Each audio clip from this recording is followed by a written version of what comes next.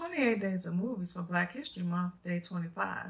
Stompin at the Savoy is a fictional film about four friends living in New York during the Harlem Renaissance.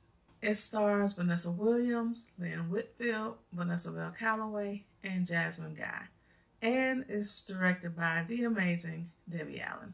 By day, they struggle to survive, enduring World War II, poverty, racism, while dreaming of stardom, riches, and happiness.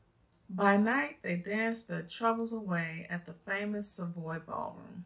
This film is about friendship, romance, and heartbreak, and the overall challenges of being Black in America in the 1930s. This one is a little hard to find, but you can watch it on YouTube. Add Stompin at the Savoy to your watch list.